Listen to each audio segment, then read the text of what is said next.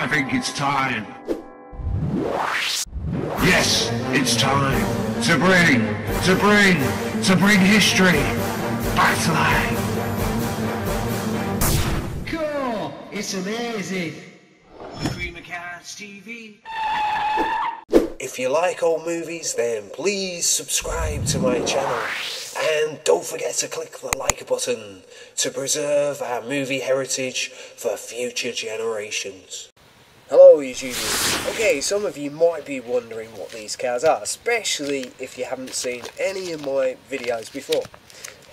Well, they have origins dating back to 18th century tradesmen's cars, and those evolved into beautifully illustrated Victorian trade cars that companies gave away with their products, including chocolate, tea, soap, and commonly cigarettes.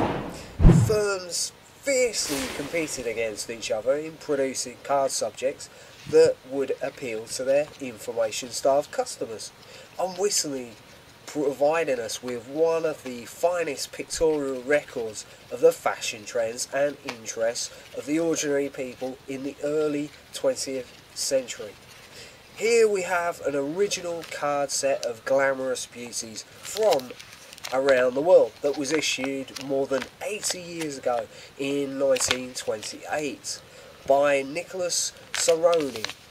The title of the set is National Types of Beauties.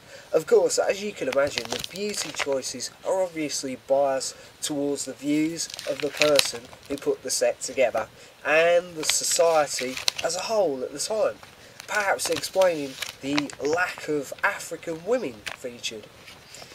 If you want to know firsthand what was really fashionable and in at the height of the exciting roaring 20s, then cars like these are unsurpassable and are great for artistic inspiration, especially when there's a bit of a 1920s revival currently going on at the moment, with the modern day silent movie The Artist scooping lots of Oscars, and the upcoming series 3 of Downton Abbey set in the early 1920s, and the latest blockbuster movie adaptation of The Great Gatsby coming out shortly, starring none other than Leonardo DiCaprio, the ladies' favourite from the Titanic of period productions.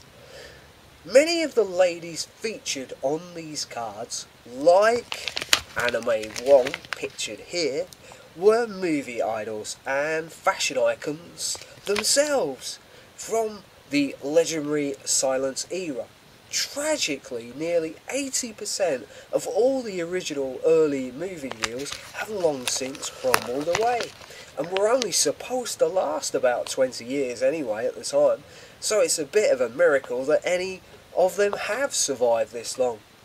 It's slightly ironic that this relatively simple form of mass media, yes, these cigarette cars that we're currently reviewing today, have outlasted many of those silent movies that these beauties would have appeared in, despite the fact that moving pictures would have been considered the latest technology at that time.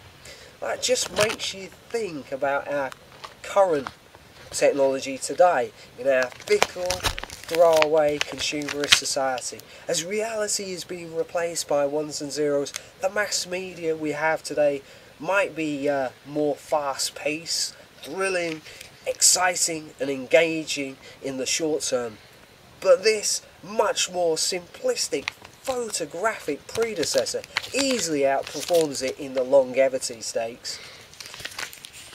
The early fashion icons featured on these cars helped lay the foundations to our consumerist society and the age of the celebrity that we know so well today, from trashy reality TV shows and the current wave in pop idol clones. 1920s cinema goers desperately tried to mimic and emulate their movie idols, their clothes, mannerisms and technology they used. Everyone loves to keep up with the Joneses, don't they? Not much has changed then. People today look up to celebrities and movie idols. Advertisers exploit this phenomenon with clever products associations and placements. So what happens when the mass media starts having a love affair with the past like it is now? Well, Gucci and Ralph Lauren have already jumped on the bandwagon, including strong elements of the 1920s styles in their recent fashion shows.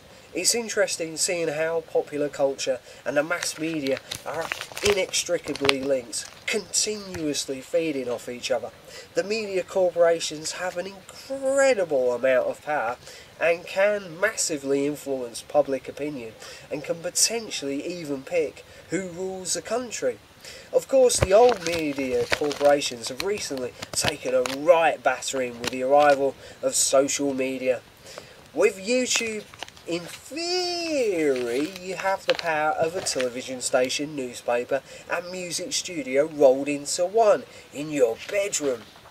It's exciting to think that me and you aren't just passive passengers anymore. We can also actively take part in the show itself, shaping our culture and future. Please feel free to check out the largest collection of videos of the earliest movie trade cards in the world on my channel. Thanks for watching. And don't forget to come along to my card museum at creamofcards.com. Oh no! I'm afraid we've run out of time. But just before you go, please leave thumbs up below. And if you'd like to see more amazing video clips like this, Subscribe to the track. By clicking on the icon up in the sky. A Cream of Cards TV.